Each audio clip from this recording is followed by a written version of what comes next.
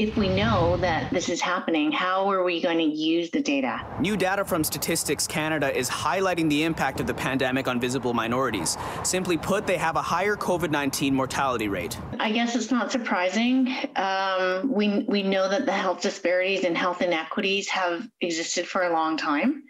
And so COVID-19 really shone a light on the fact that there's these gaps. The report says areas with the highest proportion of visible minorities had a COVID-19 mortality rate nearly twice as high than areas with the lowest amount of visible minorities. In British Columbia, the mortality rate was more than 10 times higher, and in Montreal and Toronto, rates were higher in areas with greater concentrations of Black Canadians. Very recent reports are showing us that Black, Indigenous, and people of color communities are really facing a huge amount of unconscious bias as well as very conscious forms of racism. And these data really prove that reality.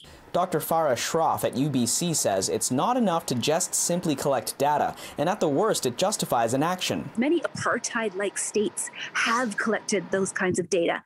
And in fact, when they find out that communities of color are at greater risk, it's almost an excuse to do nothing about that particular disease entity. I do not call for race-based data or ethnocultural-based data ever, unless there's a further commitment to actually take action, which is community-based. What's an example of what action on this data could be? It's usually like doing things in their own language, doing things which make sense with their culture, their music. Dr. Shroff uses an example of how she enjoyed growing up in a high-density, multi-generational South Asian household.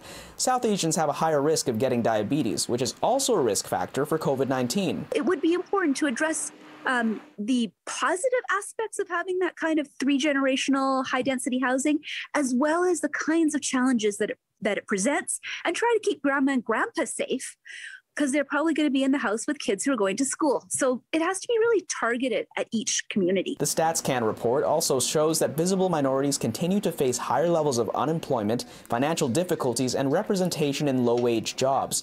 Dr. Shroff says improving everyone's social mobility by addressing racism and income distribution will also improve their health outcomes. That's Public Health 101. More equal societies create healthier societies. In Vancouver, Kier Junos, City News.